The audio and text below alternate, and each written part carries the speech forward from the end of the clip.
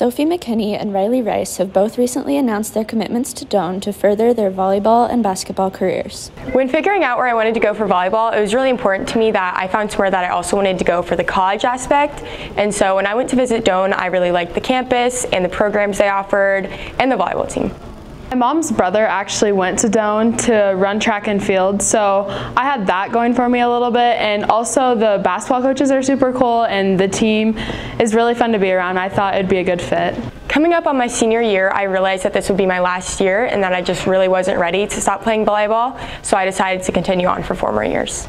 I kind of knew I wanted to play in college and I didn't want it to be over with after high school. For college volleyball, I'm really looking forward to meeting new girls and getting some new teammates and just being able to play the sport.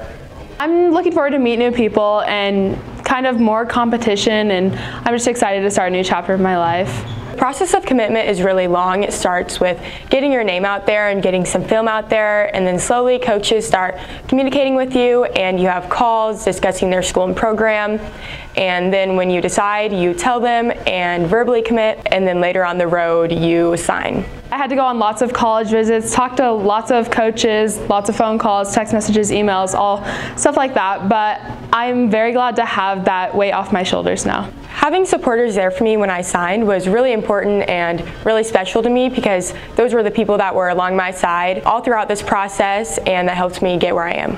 Northwest wishes Sophie and Riley the best of luck as they further their athletic careers in college.